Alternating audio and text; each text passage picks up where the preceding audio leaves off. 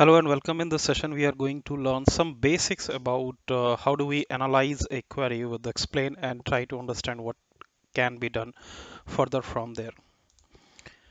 So we are just going to see what are the some basic details about the explain. So I just tell you a basic situation wherein I have a table with let's say hundreds of thousands of rows, and when I'm trying to when I'm trying to execute a select query on the table, it is going to take a huge amount of time. The time which it is taking to execute the query, it is not the optimal time. So it is not taking the optimal time. So what is that we can do in that situation? So in that situation, we are going to analyze the query with the explain. So before we understand what is explain, we need to understand what is a planner or the optimizer. The planner or an optimizer in PostgreSQL, it creates an optimal execution plan. So when a SQL query executes, then there will be different execution path, and the task of the planner or the optimizer is to choose the optimal plan so that the amount of time spent on the execution is less and the amount of the cost which is incurred on execution of the query should also be lesser. So this is what the planner or the optimizer do. So it creates an optimal execution plan. So if we see what is an explain do in PostgreSQL, so the explain, it returns the execution plan which PostgreSQL generates for a given statement, right? So when you execute an SQL statement using the explain, so what it will do is it will show you how the SQL statement has been executed. Say for an example, I have a table with the name actor, and it has hundreds of thousands of rows, and if I just say select star from the actor where some particular actor ID is equal to this. So in that case, how the SQL statement is going to be executed, it is going for the index scan, or is it going to scan the entire table, which is the sequential scan. So this is just one of the basic example, and in case it is a complex query which is obvious in a production environment, and if multiple tables are involved, then what kind of join algorithm will be used, that is mentioned all there in the SQL query. And when you try to generate and explain, that will show you some more details, and you can try to find out what is the SQL statement which is taking more time, which you assume it is an unusual time, which can be tuned. So explain will give you just the cost and the estimation of the amount of time which is going to be incurred on that. So basically we'll say explain, it shows the execution plan of the statement, and if there are multiple tables involved, then it will show you what is the best algorithm which is going to be executed by the execution plan, and from there you can try to find some meaningful information. And the most critical part of the display is the cost. If you think the cost, but this is not also the thumb rule, if the cost is less, that doesn't necessarily means the your SQL query is doing great, but sometimes it is misleading as well. So it is all hit and trial. Sometimes the thumb rule works, sometimes it doesn't work. So it works in that way. Okay, so there is one more thing when we try to execute an SQL statement with with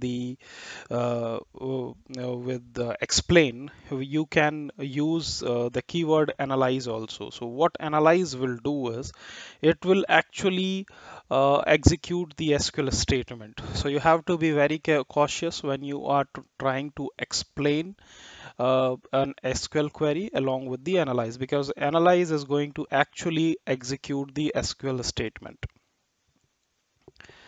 And this is the format. We can say begin if you wanted to put in a blocks, and explain, and you put analyze, and let's say select star from actor. So you can do it like this. So let me show you. I have a table with the name actor, And if you try to execute the SQL statement like this, so you will be seeing something like this. So I have executed explain, analyze, verbose, buffers, select star from actor. So what it is doing the sequential scan on the table actor. It is there in the public schema, and it is showing you the cost.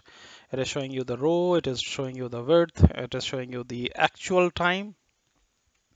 It is showing you how many number of rows will be uh, returned, and it is showing you how many times the iteration will be there. It is just one.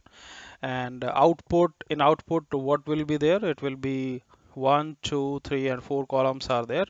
And in buffers, because I have given the option of buffers also, it has given the shared hit is equal to 2. So we will see what are the different options available when you execute the explain. So this is the command which we have executed.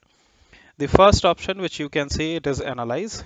So what it will do is it is going to be actually executing the SQL statement. So if it is just a select, it makes sense to some extent. But if it is insert, update, delete, so you have to be cautious, because just for testing purpose, wherein you are trying to find out what is the cost and the execution time, this may be disastrous if it is just for the testing purpose. Verbose, it is something which you would have seen earlier also. This is going to display the additional information on the screen when the execution output is there. So this will sometimes help you. Cost, this is something which is always meaningful, but not the thumb rule, wherein a small cost is the best optimized query. So we'll say cost, it gives the information related to the startup and the total cost of each plan node, right? By default, this parameter is set to true. Even if you don't mention this cost, it is going to show you the details. Verbose, it is false by default. Analyze is also false by default. This is important information which is related to the buffer. By default, it is false, and it specifies the number of shared block hit. You can say the read, read, and the return, right? And for this, you should have the track IO timing enabled in your PostgreSQL.conf. If you see there is a hit, that means the read was avoided because the block was there in the cache. And a shared block contains data from the tables and the indexes. So that's how it actually buffer helps in you in some sort of identification. Wall and these things, I believe they are available from version 12, and they are available in 13. Timing also gives you some information. By default, it is set to true, because this is something which will be always available. Wall, it is set to false, so it includes the number of the wall records which will be generated. Summary, it will show you the summarized output, and format by default is set to text. And let us go back to the statement. So we just executed explain, analyze, select star from actor where actor ID is greater than 10. So our table is something like this. We are not doing any tuning on this. This is just like, so we have some 200 rows in this, and we said explain, analyze, select a star from actor where actor ID is greater than 10. So it is going to do a sequential scan on the table actor. The cost is the startup, and the this is 4.50. The number of rows which will be returned is 190. The width of this is 25.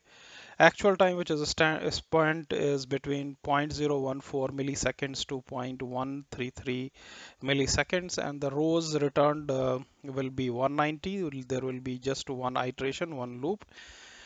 And rows which are removed by the filter, since we have put a filter which is greater than 10, so 10 rows will be removed. Other than that, all our rows are getting displayed.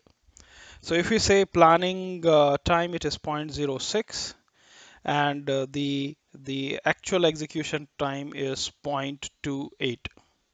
So this is the time which is spent on planning, like how this SQL statement is going to be executed. So once the planning is done, then the execution happens. So this is how basically explain can be used. This is just the basic. This doesn't talk about the details, but this is just like how can you use the explain in your SQL statement to find out if there are some issues with the SQL statement, which can be rectified either by creating the index or removing the index or using some kind of hint or partitioning.